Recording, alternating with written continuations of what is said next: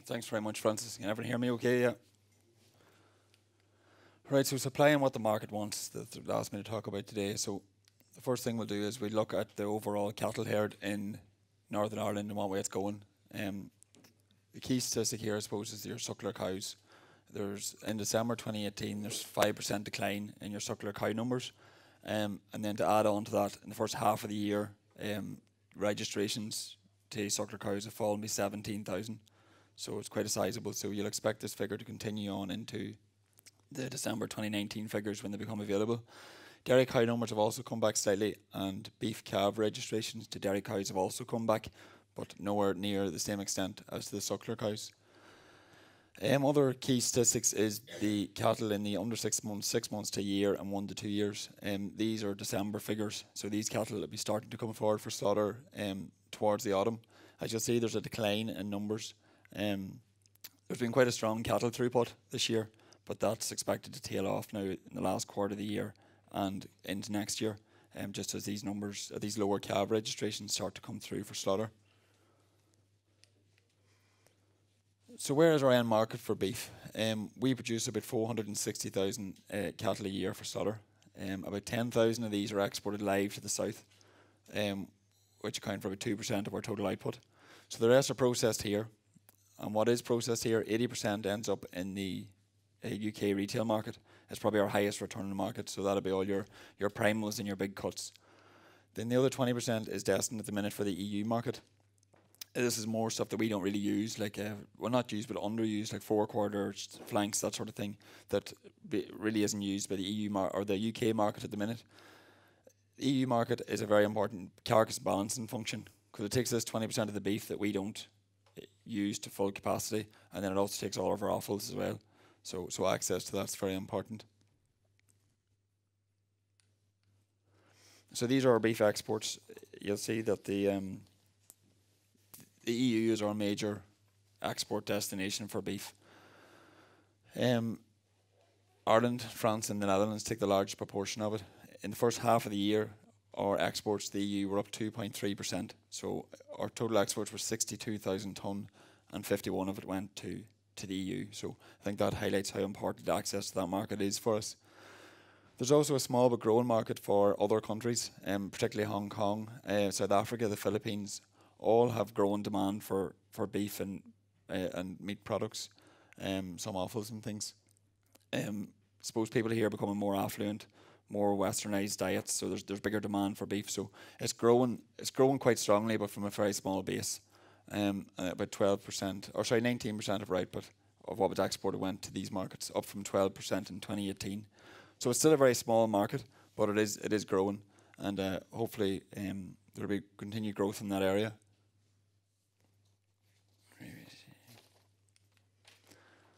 So this is the market specifications that we're all asked to comply with when we're taking cattle to slaughter. The biggest reason people don't comply is usually carcass weight and grade.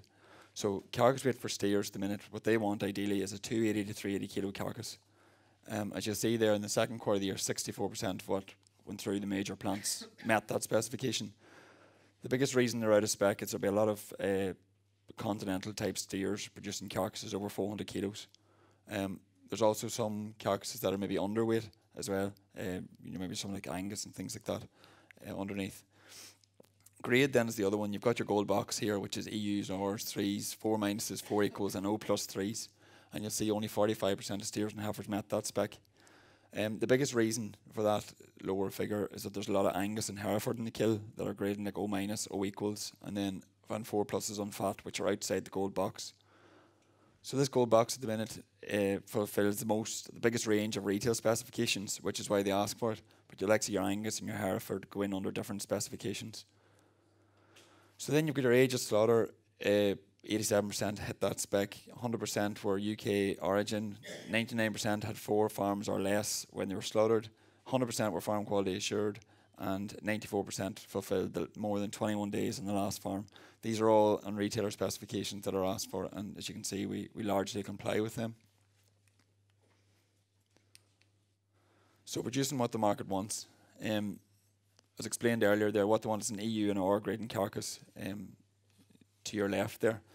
And then below here is how the grading has shifted. This is quarter 2 for up as far as 2019. And as you'll see, there's been a gradual shift away from U and R grading cattle more into R's and O's. And I suppose the main reason for that is you've got more dairy cross cattle coming through the slaughter mix. I mentioned earlier that there was less suckler cattle being registered. So there's more of these beef cross calves being registered that are now coming through in the kill. And then you've got the influence then of your Angus and your Hereford, more traditional breeds as well. So there's been a gradual movement downwards there in the conformation. Then you've got your fat class, so that's the red box here.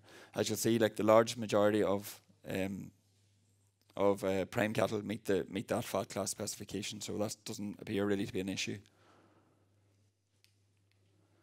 So the importance of weight specification, so the ideal weight range is 280 to 380 kilos. It's really that's dictated by a pack size. This is like your pack size, so the processor wants a cut that'll fit into that pack, and it'll really look well on the supermarket shelf, and that's what the consumer wants to buy. So it's really about the aesthetics of the product. The other thing is size of the product, the size of the individual cut. They obviously want it to fit in the pack. They're dictated by a price point. So the housewife has in her head that she wants to pay £6 for a pack of beef, and that's what she wants to pay. And they obviously then try and suit that. So the impact of this carcass weight, so I should probably mention steers and heifers. You'll see here the weight ranges, as I mentioned earlier, a lot of heifers meet this spec.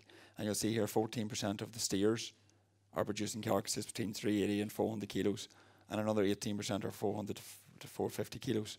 And that's just in the second quarter of the year. So obviously these are outside what the processors ideally want. So the incentive then to meet weight specification. There's penalties at the minute in place, like they're quoting £12 to £24 for underweight carcasses for cattle, maybe the below like the 240 kilo weight range. And then penalties of overweight, they're generally like 10p a kilo up to maybe 20p a kilo in some of the plants, but usually the 10. And they tend not to apply them until you cross the 400 kilo mark. So we're looking then at the price, the value of your animal then. So 380 kilo carcass at 330 pence a kilo. This was done a few weeks ago, so the price is back a bit from that. So value 12.54. You push him on to 400 kilo carcass and he's worth 12.80, and a 420 kilo carcass is 13.44.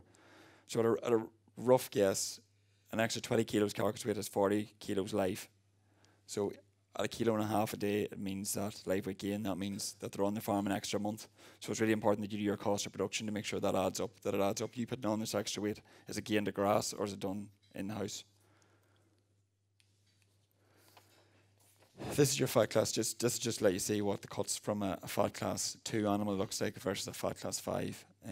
As I mentioned earlier, it's a lot to do with aesthetics and how it looks to the consumer of the end product. Obviously the ideal spec is somewhere in between these two. So the impact in carcass weight of your end product, this is just the line or whatever of a 430 kilo carcass, a 290 kilo carcass, and a 350 kilo carcass. Obviously the 430 kilo carcass, to get your ideal pack size of 230, 250 grams, whatever, there'll be a very thin cut and it just doesn't look right in the pack.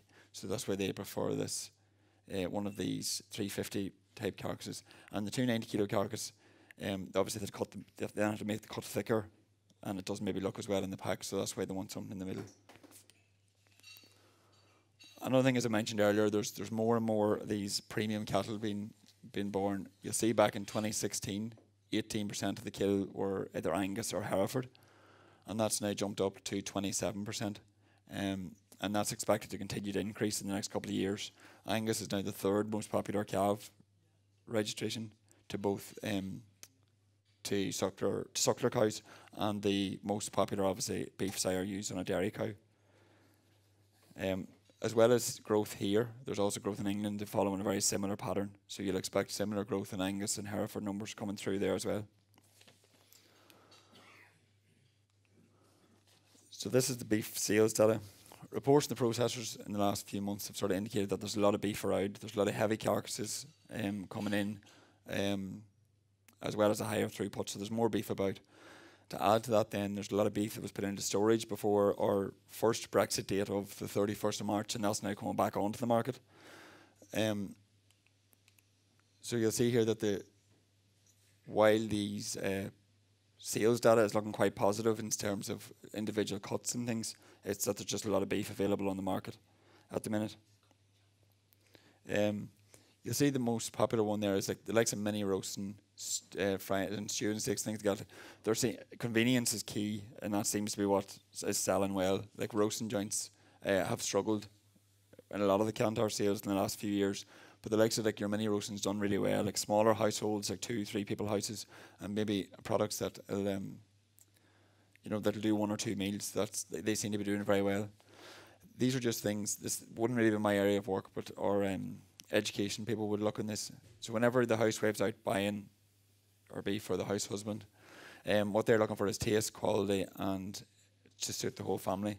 They're also looking for good value for money, easy to cook, and convenience. And I just see like beef does quite well on all of them. So it's still quite positive. Obviously, there's competition. Like you'll all be aware of the vegan and flexitarianism and all these other sort of things coming through. I suppose they're a very small but vocal part of the consumers. I think a recent study showed that only 1% of the population is vegan. The bigger issue, I suppose, is flexitarianism, which is basically where people like reduce their meat intake but still eat meat.